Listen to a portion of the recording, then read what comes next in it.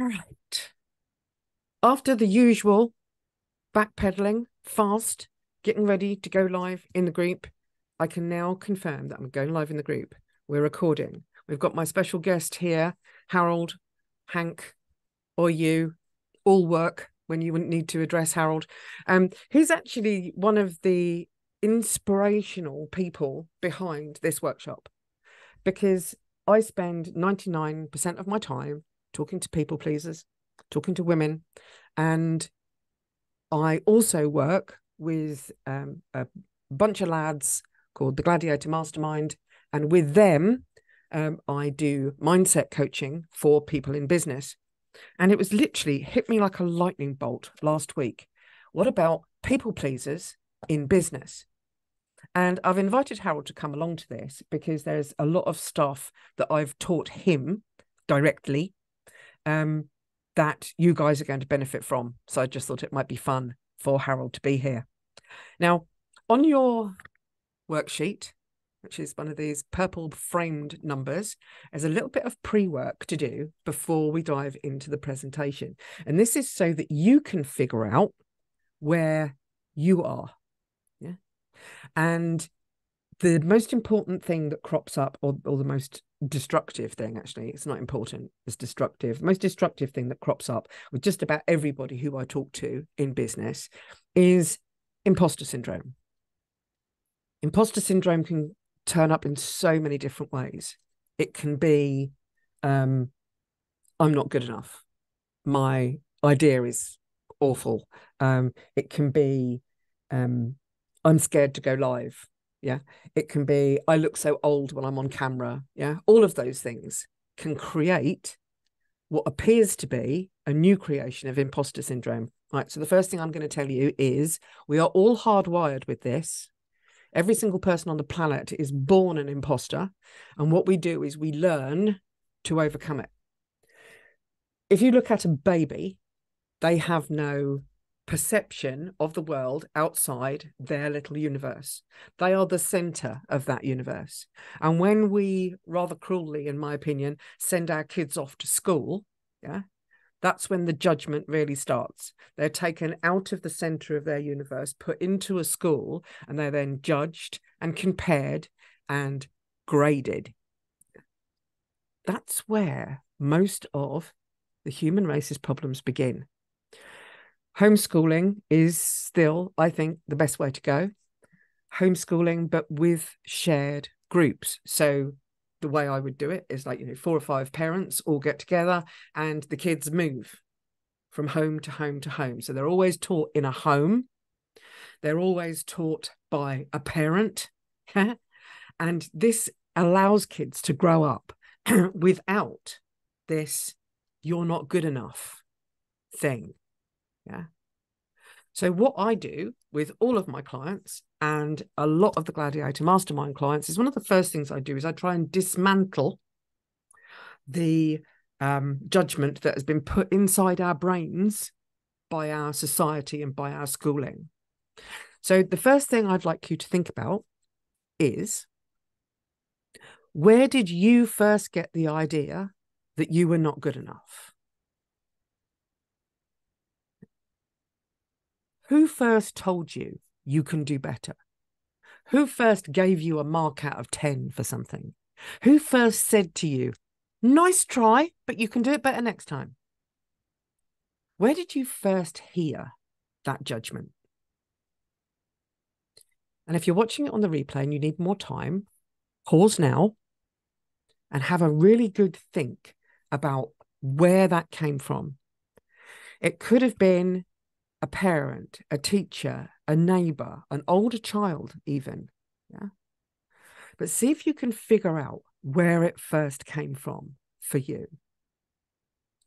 And then knowing that at that point in time, you were taught to judge yourself, how does it show up in your life now? A lot of people pleasers see it as a constant drive that they have within them to perform, to do the best they can, to do better than everybody else in order to please a person, a boss, a husband, a father, or a wife or a mother. Yeah, there's like this key person. So see if you can figure out how that judgment folds over into the future days of your life from when it first turned up. Who is your harshest judger, for want of a better word? In most cases, we are our own worst enemy. We are our own hardest judgment, and we are the ones who put targets on our lives that are either just out of reach, so we constantly feel like we're failing, yeah, or wildly out of reach, so that we cultivate a fear of success. There has been at least 2 occasions, to the best of my memory, when I have asked Harold, are you afraid of success or afraid of failure? And on both of those occasions, I got different answers. According to my notes, the first time we spoke, he had a fear of failure, because all of the thoughts in his head were, I really know my stuff, but I'm just going to fail at this. This is just too hard. What I'm being asked to do is just too hard. There's all these different people telling me all of these different ways of and this piling on of pressure on himself, yeah, has come from a point in his life. So what are you not doing in your life because of the belief that you are either going to fail or going to succeed? Yeah. What are those weird beliefs, those abstract beliefs that are so far outside of yourself, it's usually untrue, yeah? But those beliefs that you're not good enough, that what you have is not worth the money you're asking, yeah? That so many other people can do whatever it is you're doing so much better than you can do it, yeah? What are you not doing because of those self-inflicted fears? And again, if I'm going too fast for you on the replay, just pause and dive into these questions. They're the first 4 questions on page 1. The last one is, you will have noticed by now in the 3 previous answers that there's a theme. I can't tell you what that theme is, because we're all the same in that we are unique. Yeah. And the individual little twists of time are going to create a belief for you that could be very similar to another person or very different. But once you've got that belief, I want you to honestly ask yourself, is this belief true? Yeah. And those 4 words, is this belief true, are going to be massive for you. Especially when you pair them up with the next 4 words. Is it really you? Is the judgment that you've created really true? And is it true of you? Yeah. I used to have a belief that it wouldn't really matter how much stuff I did on social media, that no one would ever watch, no one would ever subscribe, no one would ever do anything. Yeah. Well, I've decided that the answer to that question for me is irrelevant. Yeah. I have taught myself, seriously, beware for expletives, they're coming up, right? I have taught myself not to give a shit.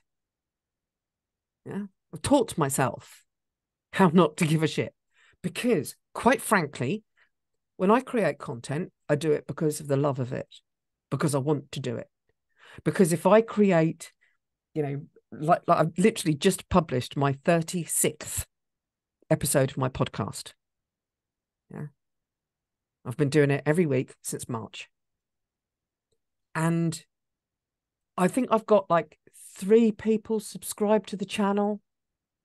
And the most listens I've had to one episode was, I think, 7 or 8 unique listeners. Yeah. My I do not give a shit policy means that out of all 36 episodes, out of all of the unique listens, out of all of the people who listen live when it's broadcast on the radio, yeah, out of all of those people, if all of that effort changes the life or changes a moment for one person, it's a success. Because I'm in charge of my life, and my definition of success is what's going to count. Now, right at the end of this workshop, the very last question in this 3-page worksheet, the very last question is where we get you to that point where you answer the question. You decide what success looks like for you, because you're the only person who decides.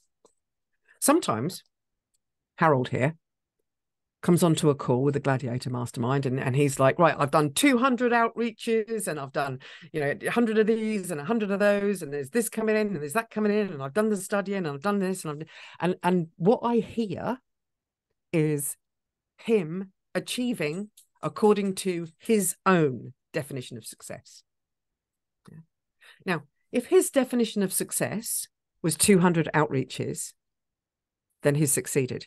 If his definition of success was over the course of a month, he wanted to reach out to 500 new people, and he does 200 in the first week, yeah, he's rocking it according to his own definition of success. Because if I tell him that 200 is too many, or that 200 is not enough, if I tell him he should be doing at least 500 new conversations every single week in order to meet his goals, right, then, he's big enough and ugly enough to either look at me and say, now 200 a week is fine, because while I do 200 a week, I enjoy it. If I do 500 a week, yeah, okay, maybe I'll meet my goals, but maybe my goals are too big. Yeah. Maybe I'm reaching too far too soon. Maybe I'm going too hard too soon. But he's only learned how to do that by learning that he is the person who decides what is success. So I'm going to share the screen on and off during this presentation, because I just want to go through a couple of slides with you to make sure that we're off on the right track. Because anyway, and I'm not going to do like the whole share screen thing and make it take up the whole screen, because I want to do it like this. So this first slide, this workshop is going to contain practical skills to support people pleasers in business. That's my target audience, but that's not necessarily why Harold is here. I don't think he's a people pleaser. I think he pushes himself too hard sometimes. I think the only person he's interested in pleasing, to be quite honest with you, is himself. Yeah. He gives himself targets.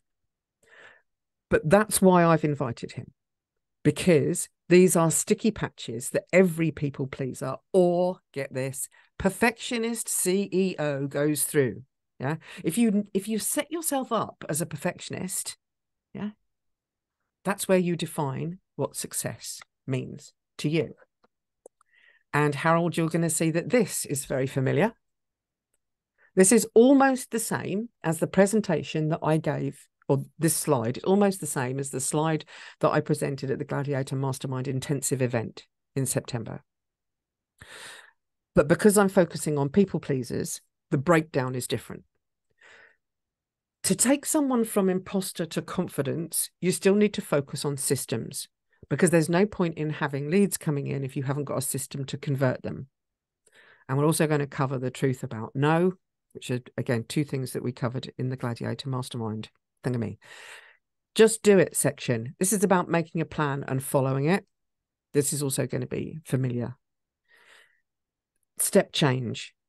This is like a staircase principle and work planning. And before we go any further, I'm going to click onto this slide. Everyone thinks in business that they need leads. If you have no system to convert them, you're just pouring your money down the drain.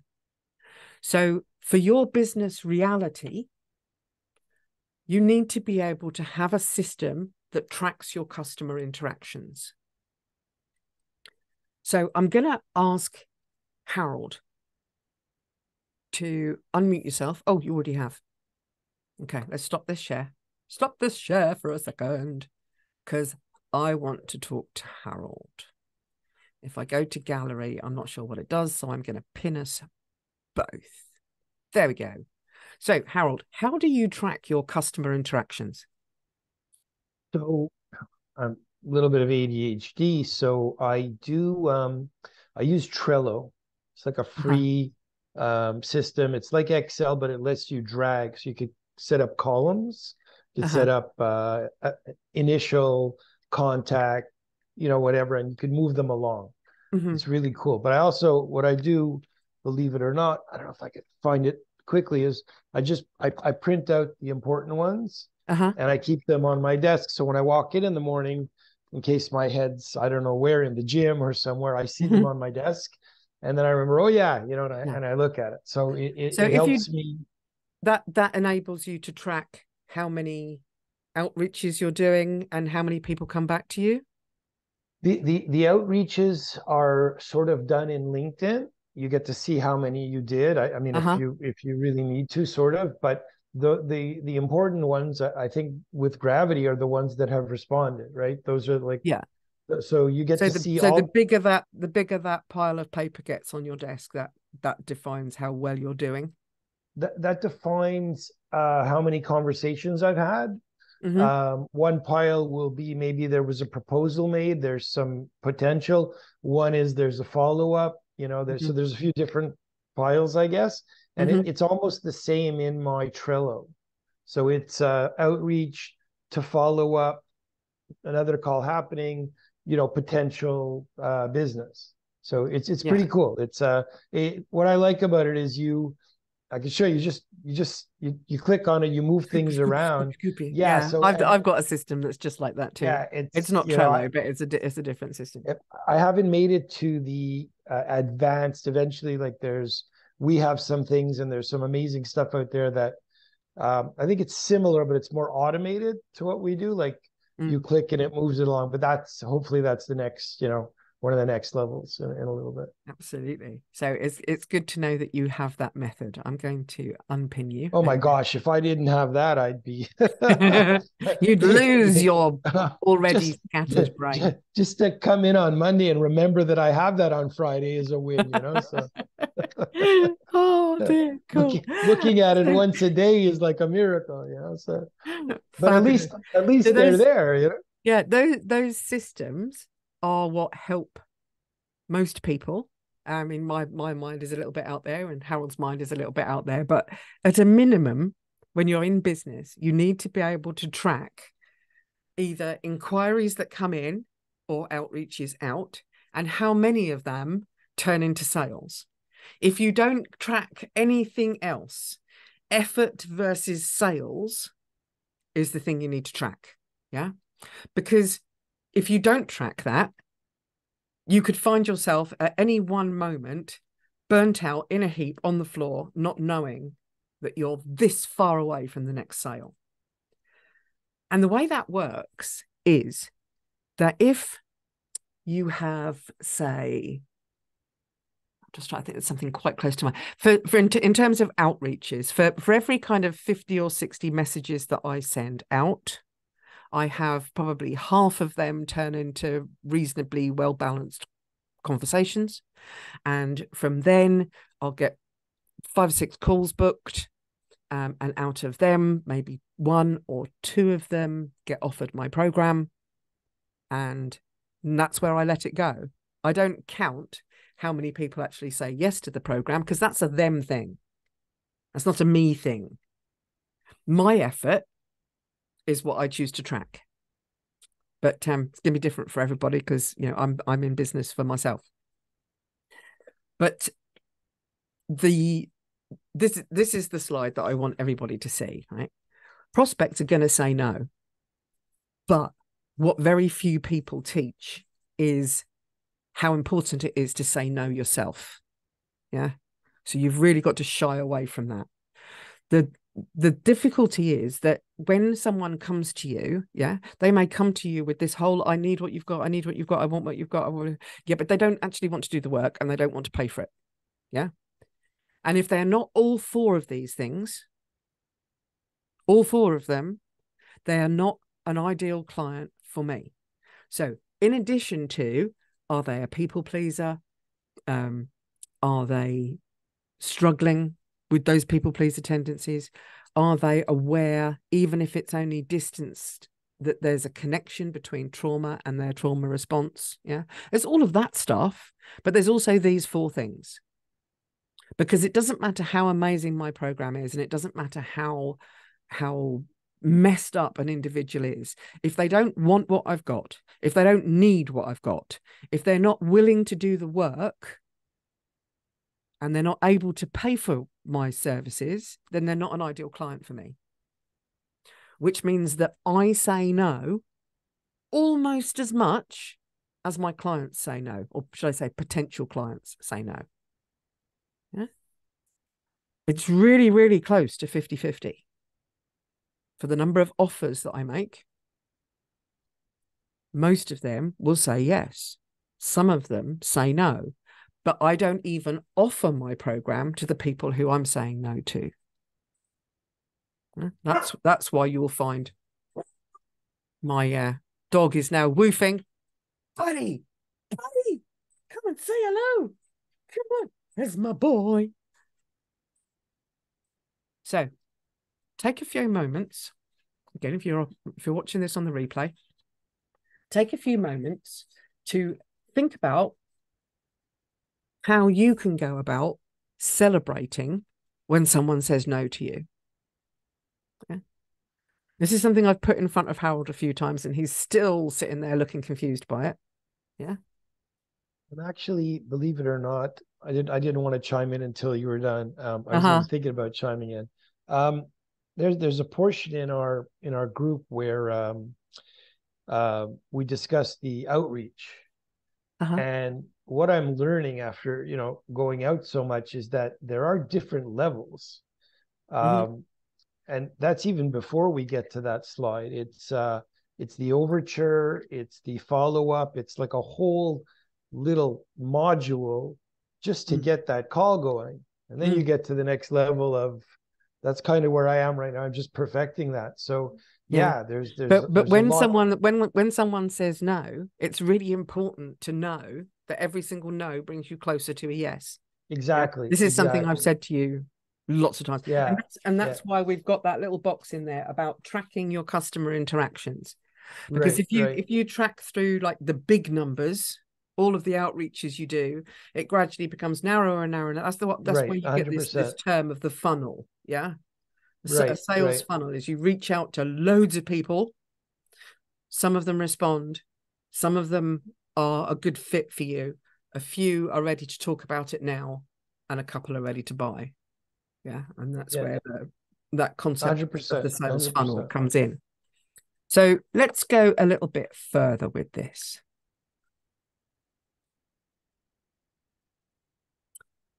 So the next slide, this is where I'm going to share one of my personal trade secrets. I approach every new client in these three stages: awareness, connection, and commitment, right? Because you only get one chance at converting a lead. And if you fluff it up, you fluff it up. And that's pretty much the only opportunity you're going to get. Yeah. Because when someone really says no, they really say no. And every single lead has a cost. Whether that cost is the time that you spent finding them, reaching out to them, sending them examples, answering their questions, all that kind of stuff. So the first stage of my personal funnel is to create awareness. And it sounds all fluffy bunny rabbits, but it's really not. It's literally just having that person out there aware of my name and that I'm a coach. Nothing more. not what kind of coach, none of that. Yeah. Just Tanya as a coach. Which means that some of my content is really short, really snappy. Some of it is marked with expletives. Some of it isn't. Yeah. But once I've created that awareness, I can then avoid that hamster wheel of frantic and continuous social media butterfly bullshit. I hate it. So once I've created that awareness, I then get those people into a Facebook group where I can create a connection with them. I can tell them what I'm about, what I teach, why I teach it. Yeah. And then once you realize, like I realize for myself, but this says here, your effort has value and so do the leads. When you come at it equally as a power balanced partnership between the effort that you put in to coaching someone and the effort that someone else needs to put in order to be successful as to what they want to get out of the coaching. Yeah, this is a two-sided thing. You then don't, or I don't convert people from prospects into clients. I make a mutual commitment with my client. Yeah. And it is just that. It's a mutual commitment. My coaching contract is like 3.5 pages long, and it says all of the things in there that I commit to do. But it also requires commitment from the person that they're going to do the work. If someone comes to me and literally says, "Oh, I don't want to sign up for a program. I just need like a quick breathwork technique to stop myself feeling so nervous every time I go to work." Yeah, I'm the wrong coach. I'm the wrong coach for you. Yeah. Because any fool and his mother, I mean, Google, for crying out loud. You can do a Google search for breathwork to remove anxiety. There's a lot of people that want done for you, so it's a different. Yeah, but that's another reason why I've invited you on here, because what you bring can be a really done for you thing, but pretty much I am really not a done for you person. Yeah, you're done with you. I'm a with you thing. I walk down the road next to you. The only difference is that on the journey that me and my clients go on together, yeah, I've got a map and a toolkit. Yeah. They decide where we go. They decide what route. I mean, how many people out there? I'd love to have this in the comments, actually. Can you bang it in the comment? Sure. If you are the sort of person who you program your destination into your sat nav, and then every now and again, just because you feel like it, you go the wrong way, just to mess with the sat nav. Am I the only person who does that? I do it on my bike all the time. Yeah.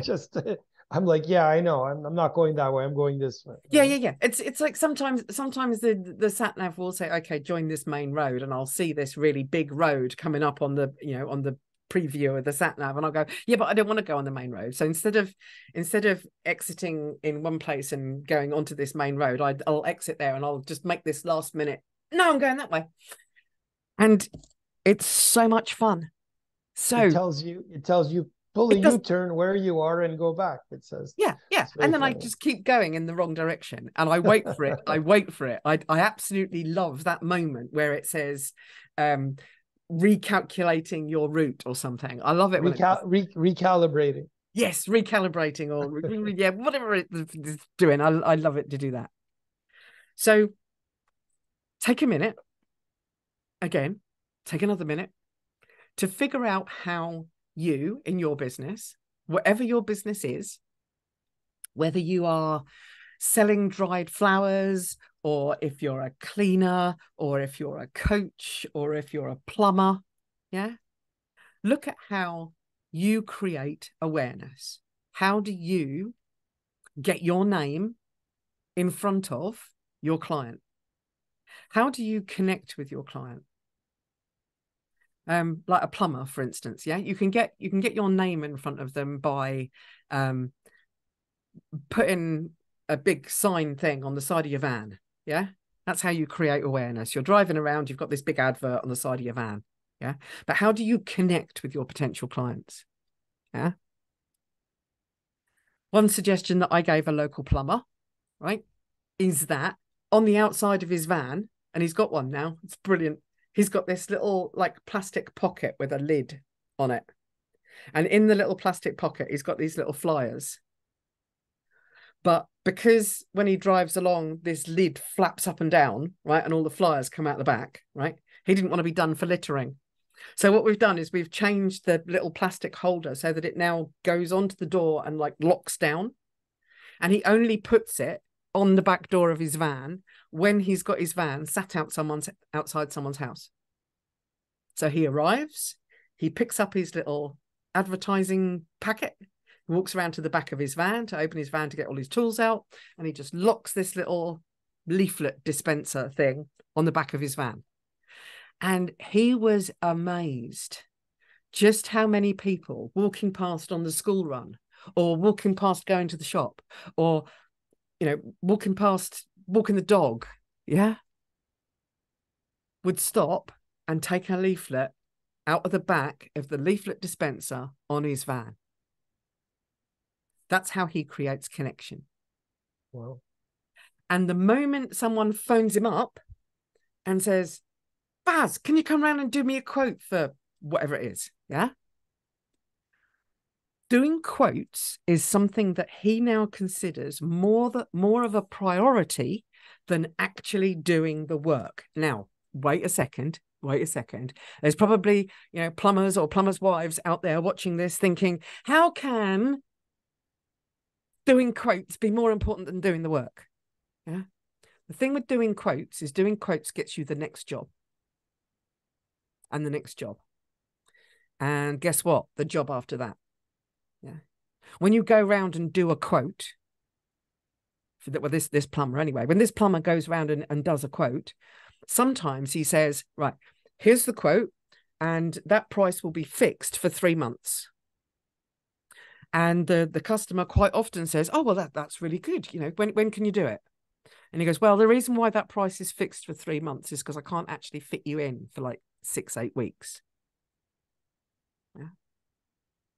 That's how he's always got work. That's how he's always got income, because he has put connection ahead of commitment. He acknowledges that that connection is more important than actually turning up and doing the job. Even though when he's set to date, he does actually turn up and do the job. Yeah. What I'm saying is that he's created awareness, he creates connection, and he creates commitment, but he does it in that order. He's also gaining credit by showing up and doing the quote, just being there, Yeah, presentable. absolutely. Just by you gain a lot of credit in that. Yeah. I think that part, if I could chime in. Absolutely. Now, that's why the next 3 boxes on your worksheet, are awareness, connection, and commitment. Think about how you create awareness, how you create connection, and how you show your committedness, if that is such a word, to your clients, even before they are your client. Now, next bit, really important. This one slide, if you take away nothing else, right, screenshot this right now. Take a picture of this right now. I believe I may have already emailed this slide to you, Harold, in a slightly different form. But this is how I plan and manifest how my business runs. I have long-term goals. And that's what that first box called dreams is all about. So, Harold, see if you can project yourself at least 1 year ahead. Yeah. What's one thing that you would like to dream about? Could be new house, new bike, big holiday. Yeah. I don't know if I don't know if I'm a little different, but just that, scaling that income to that, 5-figure range a month, like, that sort of covers a lot. That gets you. That's the dream. That's the dream. Yeah, that gets you see, you that's the car. that's a long-term dream, and that's what I want you to write in that dreams box. Yeah, 5-figure a month income. That's your dream. Yeah. That dream is not the kind of thing that you can put an exact time on. Yeah. And that's why I want to change people's minds from goals being like 5-year goals and 10-year goals. And no, they're dreams. They're dreams. Yeah. Because in the second box down, that's where your goals go. And your goals are midterm plans. And this is 6 to 13 weeks. Yeah. So it's between a 6-week cycle or a 3-month chunk of time. That's where you build goals. And I would suggest that for a lot of people out there in business, the first goal they need to set for themselves is to be consistent. Remember, I talked a little bit earlier about just releasing my 36th episode. Yeah, that's my 36th radio show. That's commitment. That's me showing commitment to myself, to my business. Yeah. So what happened was around about February time, I made the commitment to myself. I set myself a goal, a one-word goal, consistency. Yeah. And in the first 6 weeks, I did the radio show. In the next 6 weeks, I got serious with my content. Yeah. And now, every week, I churn out a radio show. I churn out all the content, including these workshops, every single week, week after week after week after week after week. And it's a habit. It's natural. If I wake up on Monday, and this happened last week, not this week, but last week, I woke up on Monday and the content that I'd got planned for that week was like, nope, don't want to do it. But because I'd been consistent and because I knew exactly what was expected, I created a whole week's worth of content in less than 20 minutes. Chiming in, I think that's like, it's taken me a while to get there. I think that's the critical thing is the is knowing exactly what to, having that plan. If you know, like when I started with you guys, it took a while. I was, doing 15 things, chasing all kinds of, we discussed shiny object. And then over time with your nurturing and wisdom and patience and Omid as well, I still get those texts and I want to jump, but I bring myself back. And you're just like, you have to do 3-4 things a day, and that's what you have to be on. You cannot be. You have to be on that path of consistency. Yeah, 100%. So anybody who's watching this video, if you can't think of something to put as a mid-term plan, a 6-week or a 13-week target, right? Write the word consistency loud and proud in that box. Yeah. Pick a really bright flipping color. Yeah. Go searching for a color pen right now. I'll talk. It's okay. I'll wait. Yeah. And write consistency. Because once you've got an idea, once you've got a dream, consistency is the only thing that's going to get you there. It's the only thing. It doesn't. All of these other tools and faffy techniques are complete and utter bullshit if you don't do whatever it is you're going to do consistently. Yeah. If you don't follow up consistently. You also level up. I'm learning as you focus on less things and you get better at them, you improve, you level up instead of, what's that old adage, chasing 2 rabbits, Yeah. Yeah. Which rabbit are you going to catch? Neither of them. That's because the moment you take your eyes off one and go running after the other one, the one's going to disappear, and then you're going to look around to see where that one, and you're going to be in the field with no rabbits. Exactly. Yeah. So 3rd box down in your planning and manifestation section, every Monday or day of your choosing, make a plan. Manifest your plan.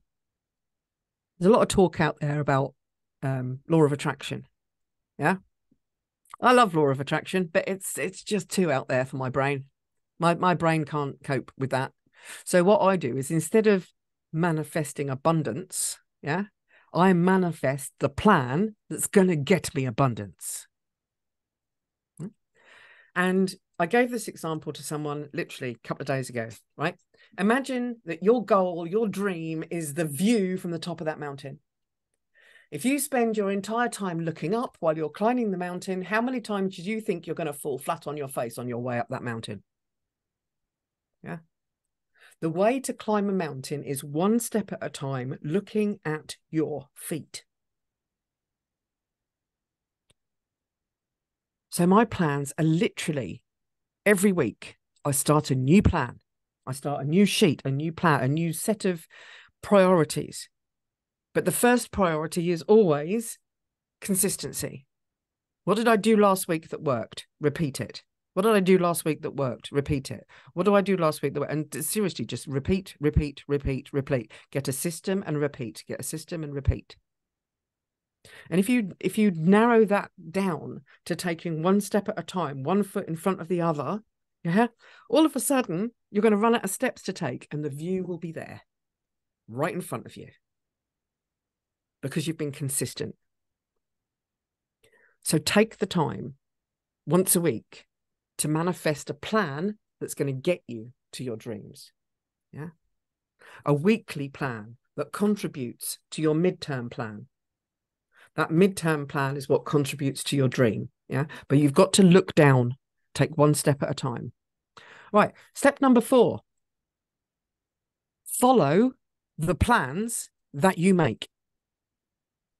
If you're going to take yourself out of the present moment to project yourself into next week and plan what you're going to do, respect the time that you've put into that plan by actually following the plan. Yeah. And I'm actually going to dictate the words that I want you to write in that box that says your promise to yourself. If you're not doing this on paper, Harold, I want you to pick up a pen and write this down. Ready? Yep. I state your name. I state your name. Yeah. I, Tanya Swarbrick, promise to devote time to my future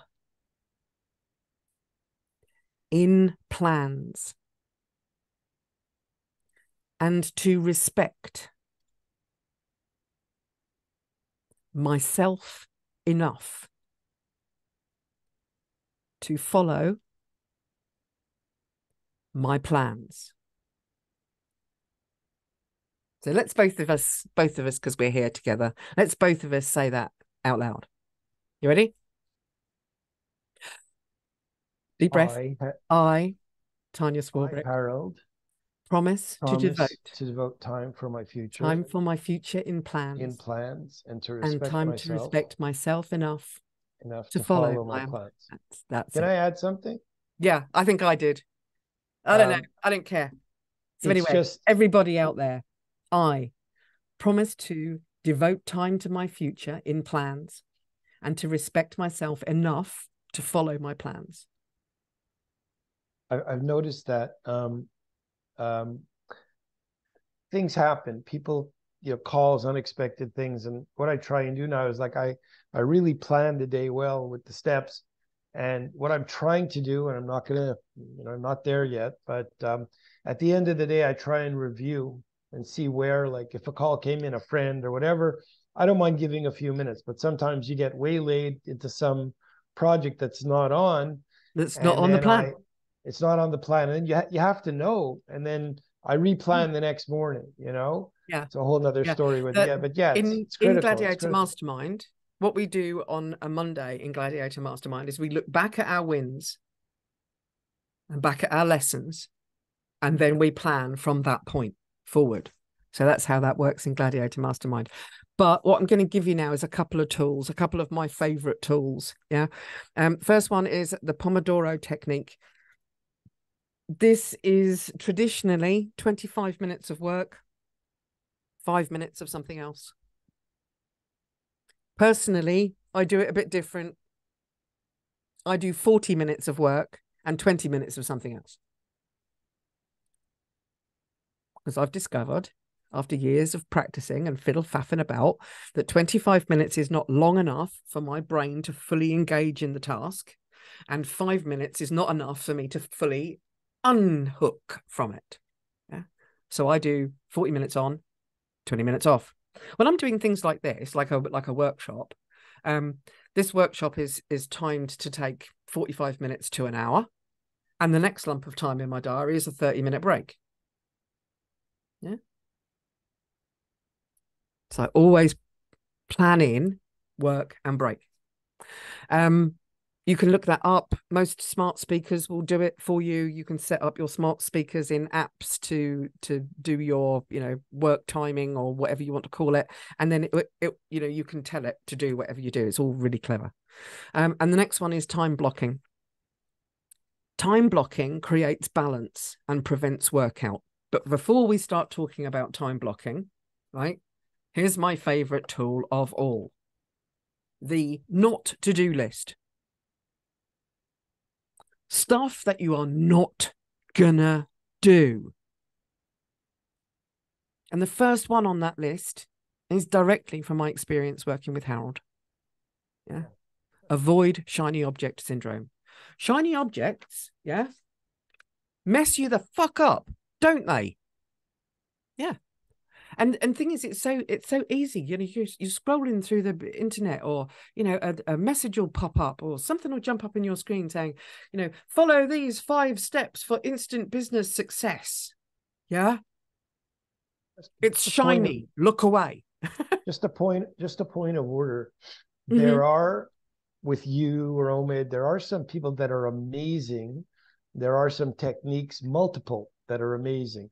But once you've got in and committed to something, stay with that until you get that right before you're ready to hop to the next thing or whatever, because you perfect one thing. The problem is that everyone wants our attention. You're working on something, it's making progress, but the other guy says, hey, I could do it. And you're like, oh, now you got to stay on that one task. It's the 2 rabbits thing again, isn't it? You chase one rabbit, you'll catch the rabbit. Yes, I did it 3 or 4 times while I was starting, and like I was even in one module and I jumped to another, and then you have other people asking for your attention. They all have to be blocked. They all have to be turned off. You can make a note in your book and say, you know what, this is what I'm doing. In 3 months, I'd like to look at that. Take a day, look at. But if you're bouncing between, it is very hard, very, very challenging. Even with a life coaching thing like I do, yes. Sometimes I get asked questions, or a friend or a relative will come to me with a problem, right? And on some days, I can just drop everything and do whatever it is they want, or spend 2 hours on the phone with them sorting it out. Yeah. But there are other days when I can't. And when I respect myself enough to say to that person, look, today I really can't. But you know what? Next week, I'm doing a load of videos answering loads of people's questions. I'll make sure that I do a video just for you answering that question. Something like that. You're not saying no. You're not saying no. Right. You're saying my time now, is too valuable. Yeah. Because I made my plan. I'm sticking to it. And See, I have my plan. Let me just. It's very easy when you're. I'll let you into a trade secret here. Okay, cool. Right. My plan. Wow. Yeah. Quick flash. My plan sits down on my desk, and the daily part of it, which is across the bottom, so it's tipping it in so it shades. Yeah. This is like the week's plan. Okay. This is my win, my lesson, where am I stuck? Right. And what I do with this is my win, I celebrate. Yeah. My lesson, I think, okay, let's learn from that when it comes to making this. Right. And then where am I stuck? This is where I'm going to ask questions. Then I make my plan for the week. Everything's color coded. So blue stuff is my weekly task. Yellow stuff is things that I do with my VA. Green is usually like the weekly project. Pink is what I do for myself, right? And then I turn all of this into a daily plan, and that sits on my desk underneath my keyboard. But that daily bit, sits like that on my desk. That daily bit is always visible. Every time I look down, I can see it. It's there, yeah? And then off to one side, I have a notepad. And this I've started to call my shiny object pad. Because whenever a shiny object crops up and it's like, oh shit, I've got to send that email to such and such, write it down on the pad. Yeah. Don't drop everything and do the thing. Yeah. Because today I'll do that thing if I get everything else done first. Then I'll do that thing. If that thing is still written down tomorrow morning and I've got time to do it tomorrow morning, I'll do it tomorrow morning. I also plan my weeks so that Monday is full, Tuesday is full, Wednesday is full, Thursday is full. Friday, normally empty. Yeah. Yeah. Friday, I like to keep empty-ish. Saturday is my official day off. And Sunday, I start churning through what's going to happen next week. But I only do it mentally. It's not until Monday morning that I sit down and make it happen. So anyway, that's a little bit of there was an insight into my plans. You could look at there's history, and a lot of people commented on it, but there was I think it was one of the university rectors or director, whatever you called them back in the 1800s, 1900s, and I don't know if it was to Andrew Carnegie or one of the guys he went in. They said they were having trouble, staying, getting things done. He said, "Could you help us?" He said, "Yeah." He wrote a 6 or some kind of small letter, and he says, "Try this. Let me know whatever it is. Send me what you think it's worth." He got a check for $25,000 for like a minute visit in like 19 or 1899, and what it was like, write a list of the top 5 things you have to do and start on 1 and don't go to 2 until you finished 1. That was like what it was. Just stay on point, Yeah. I mean, I used to run my to-do lists in terms of I had this sort of continuous to-do list. Yeah. I would write out a to-do list. Then I would pick one thing that I really didn't want to do but knew I had to do, and I'd do that first. So yeah, do something horrible first. Then I'd do a few things that I enjoyed. Anything that I didn't complete that day was then written at the top of the next day, and so on. So I had like this it was called my logbook, and it was just a continuous, unachievable, uncompletable.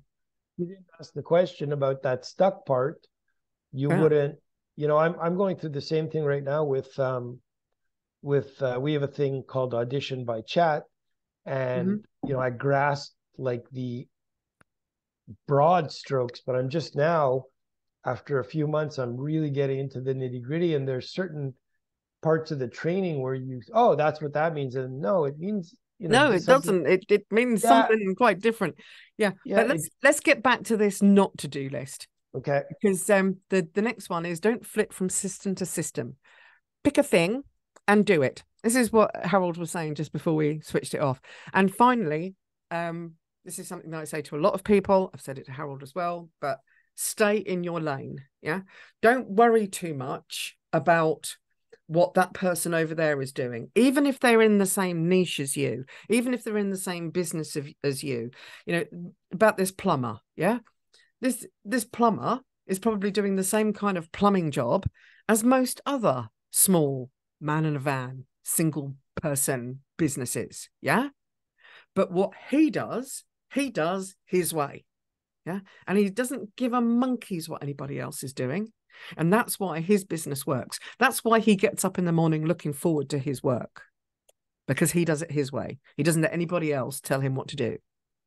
So that's why stay in your lane is such a brilliant thing. Now, time blocking. And this was, I was being devious, Harold. When I invited you on this, it's because I wanted you to go through this time blocking exercise again. Because I know what you're like. We do things twice. We make a headway. Yeah. And it's not until we do something the 3rd time or the 4th time that it really starts to work. So it took you a long time to get me to where I am now, but I'm actually, I don't know per se if I've, totally blocked, but those activities have to get done. And some days I get them done faster, some days slower, but my day doesn't, like, the other parts of the day don't start until that blocking time are done. And there are a few simple activities, but without those, I'd have no, but they have to be done every day. So they're blocked. And that's we've got the top part of this page 3 is for you to go through again, Harold, with everybody else who's watching, these simple steps. The first thing that you put into your diary is your non-working hours. For me, Wow, really? yeah, your Wow. non-working hours. When you're figuring out how to, how to run a business, how to be in a business, the most important thing, really, the most important thing is when you are not going to be working. Yeah. For me, that's 8 p.m. until 8 in the morning. I don't answer my phone. I don't look at my email. When it comes to 8 p.m., I have a thing pop up on my phone. It's an alarm. Yeah. Alarm comes up on my phone and it says end of working day. And then I Wow. close this, I close my laptop, I walk away. Commit to yourself, to respect yourself enough. Because if you don't respect yourself, no one else is gonna. If you treat yourself like shit, everybody else is gonna. Seriously, I'm 56. I've learned this the hard way. Point number 2. So first, decide what your non-working hours are and put that in your diary, in your Google Calendar, however you want to do it. Yeah. But it should be the same period of time each and every single day. Second, your daily non-negotiables. For me, walking the dog in the morning, walking the dog in the afternoon, moving my body. I do flexibility and strengthening exercises most days, not all day, not every single day. I do them most days. Cooking decent food is something that's a daily non-negotiable for me. Then, after you've got that in there, then you put in the regular commitments that fuel you. Yeah, the things that lift you up. For me, it's things like my weekly radio show. Yeah, that commitment goes in. It's bolted in. It doesn't matter how much you plead with me or how much you offer to pay me. Yeah, between 1 o'clock and 4 o'clock on a Wednesday afternoon, it's not happening. Because between 1 o'clock and 2 o'clock, I am settling my brain, sorting out my own energies, ready to go live at 2 o'clock. Yeah. I go live for a whole hour. And then at 3 o'clock, this is literally the same every week. At 3 o'clock, I finish the show. I go to the loo. I then download my show onto a pen drive. I then upload the show onto Mixcloud so that it can be listened to again on demand. I then do a bit of faffing about with the website and links and getting the file in the right place. And then I come home. And I'm usually home by about 3:30. But just in case something goes a bit whir with the technology side of things, I always say that from 1 till 4, I'm out. On a Wednesday, I'm out doing something I want to do. And then all of the remaining time that's left in your diary, after you've put in your non-working time, your daily non-negotiables, and your regular commitments that fuel you. Yeah. I mean, that could be for you, Harold. It could be that you have a 3-hour bike ride once a week. Yeah. It's the regular things that you want to do regularly, but only things that you enjoy, only things that fuel you. Then number 4, that's when your business and the rest of your life comes in. While you're planning your business activities and the rest of your life, yeah, you're going to notice that things are going to start to get a little bit full. So it's at that point you think, okay, I've been going full on for, say, I mean, in Omid's case, bless his heart, he'll notice that he'll go full on for like 15 days. And then he goes, shit, I haven't taken a break. So he has a long weekend. Yeah. Other people do it differently. I do it one day every week is a non-negotiable day off. Saturday is my day off. Saturday, I spend my Saturdays helping my mum, cutting the lawn, going for a long walk, repotting houseplants, Sometimes I go to the radio station and pre-record mad shows like an 80s remix or a 90s remix, or I'll do a search on Google for the the top 25 most popular hits in the 50s. Yeah. And then I'll find all those tunes, go to the radio station, record a show, and then when the station manager's got a gap, he'll put a show in it. Yeah. So I do all those kind of mad things on my day off. Wow. Also on my day off, I sometimes do things like catch up on laundry, but I live in first world, so I have this lovely little thing in the kitchen that I just shovel my laundry in the front of, and it does it for me. Yeah. So no longer do we have to set aside, Thursdays for laundry. Don't let the clutter of your life overtake you. Just make sure you plan in your business, your life, your days off. And then you start looking forward in your life to those dreams, to those complete breaks where you go to Mauritius for a month. Yeah. But you know that you can only afford to do that once you've done everything else consistently. And number 7, this is almost my top tip, actually. They're all really important, all of those steps, but having everything in one place and then promising yourself to check in with that one place before you say yes to anything else. So when you get that mad phone call that says, I've just decided to have a really spontaneous beach party and we're all going to take our trucks down to the beach and we'll see you at such and such a place at 7:00 next Tuesday. Yeah. Checking your diary first. You've only got one place to look. Yeah. Before you say yes, checking your diary first, because what have you done? You've taken all of this time and all of this effort to create a plan, and you've promised to respect yourself enough. Yeah. Respect yourself enough to follow the plans that you make.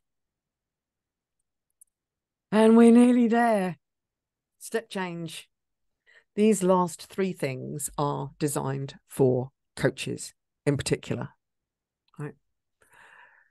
And they're a little bit abstract, but when you hear them, you'll understand. I'm sure you will.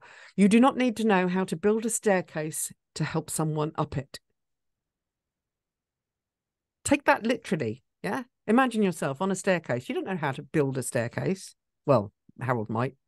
I kind of know, roughly, with the zigzaggy stringer thing and the steps and the rises and how it's all got to be the right size, otherwise you trip over. Yeah, all that stuff. I just mess up 4 or 5 of them and then get it right. So that's just yeah. It's funny actually, because the last person I spoke to along those lines of, you must know how to build a staircase, you're a builder. He said to me, yeah, I built a few and they all went horribly, horribly wrong. And now I employ someone. Yeah, it's a professional. Does staircases. Who just does staircases. Bless him. Yeah. So you don't need to know how to build a staircase to help someone up it. And you don't need a complete or perfect program to start making a difference, to start making real impact in your niche. Right? Harold does not have a program. He's got all of this amazing stuff in his head. Yeah. He looked at my website for about 15 seconds, gave me 4 or 5 really, really interesting pieces of input. I have changed my website and all of a sudden it's producing inquiries, whereas it never has before. And you know what the main one was, right? It's putting like my target person right at the top of my website. Are you this clickable thing? People's eyes go to, oh, that's me. Click. Where does it take them? Off to a contact form, and boom. Yeah, I've had that freaking website for like 4 years. Never had an inquiry come through it ever, until I put that thing at the top of the thing, and I know it's only 3, yeah, but 3 inquiries is 300. Well, it's more than 300 times nothing, isn't it? Well, once you get traffic there, the right traffic, it's going to, we could look at it as well. I actually had a friend, in the insurance business. He told me I never got it. He said, let me look at your website. And he was adamant, it's never going to work. So I couldn't push. But if you do the little changes, Yeah. it's One miracles kooky happen. little check. But I mean, seriously, one kooky wooky little change. Yeah, yeah. And it's created something. So There's crazy but stuff. I mean, but the three things that you need to be are you need to be what you teach. So Harold, your website needs to in rock, man. Yeah. When you build a website, it's gonna have to be immaculate. You have to enjoy what you sell. Because if you don't get a kick out of it, you're not going to do it for long. in the coaching, yes, yeah, you have to have, or in the service you have. I'm all about, my brother used to say, I'm from Missouri, show me. If it converts, it works. That's yeah, absolutely. And yeah. this is the great thing about both you and I. We're both really, really down to earth, authentic people. Yeah. But the importance is that once you are what you teach, once you enjoy what you sell, once you embody what you're doing, yeah, you can then integrate it into everybody else just by existing on the planet. Because only you decide what success looks like. For me, what success looks like is three things. I want to be able to pay my bills. I want to be able to walk my dog. And I want to help humanity one person at a time, if that's what it takes. And my mission statement, I wrote that 4 years ago. Yeah. It's only changed slightly. Point number one is now I want to be able to pay my bills without stressing. Yeah. Because I used to have to juggle money. Yeah. I don't juggle money anymore. Yeah. I want to be able to pay my bills without stressing. Secondly, I want to be well enough to walk my dog.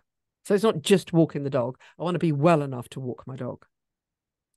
And thirdly, I want to have an impact in humanity. And like I said right at the beginning of this, my definition of success is going to be very different from someone like Tony Robbins, for instance. He likes to make impact, but he makes impact thousands of people at a time. That's what rocks his boat. Yeah. And go for it, mate. The world probably needs another couple of Tony Robbinses. But that's not what my definition of success is. My definition of success is to enjoy my job, walk my dog, pay my bills, and have an impact. Funny thing about that is that when you lower your, I'm not gonna say expectations, we all have, but when you lower your, just a little humbler, like, I think a lot more comes to you as well in many areas. When instead of like, I have to make $1 billion and be king of the world and get a jet in it, when you just set some realistic, you start to scale, like you get one above that. But that's a lifetime of learning to get to that. Yeah, absolutely. And the thing is that, I mean, I've said to people, I don't want to be the next Tony Robbins. I don't want to be the next Oprah Winfrey. I just want to have a life-changing impact on the people that I have an impact on. I don't want my impact to be like, someone flicking the nose and having an annoying reminder. I want the kind of impact that I make in my niche and in this kind of side niche, as it were, with the Gladiator Mastermind. The impact that I have made, and I'm going to say it out loud, right? The impact that I have made on Harold, right, is going to make the difference in his business between fluffing about for the next 20 years and getting precisely nowhere, yeah, and being focused for the next 5 years and achieving something. Yeah, that's impact. That's real impact. And if I've had to say the same thing to Harold 15 times, that's fine. Minimum. That's fine. But you're also going to have impact on the people that I serve. Yeah. And help, because hopefully as the business scales, they're getting the benefit of it rather than me chasing every little nook and cranny every little shiny object. It's a what's the word? It has a ripple effect. Yeah, it's a ripple effect. Extensive. It's a ripple effect. It's pretty cool. I mean, there's other ripple effects that I've had. One of my favorite clients is a foster mum. And she still comes back to me now and says, oh, I just did such and such an exercise with one of my foster kids. Yeah. So I didn't just train her. I didn't just support her in breaking free from people pleasing. She's now strong enough to know that when the social services system isn't working for one of her kids, she's now strong enough to stand up to that social worker and say, no, that's not the way it's going to happen, not for him. She used to be so focused on pleasing the social worker who would come to her home and do an inspection, yeah, that something got lost in the translation. But now she stands up to people, she's stronger, and she's doing more just because I've taught her to value herself. And I think that's probably where I'm going to leave it for today, because this workshop with Harold's fabulous contributions has gone on much longer than I thought it was.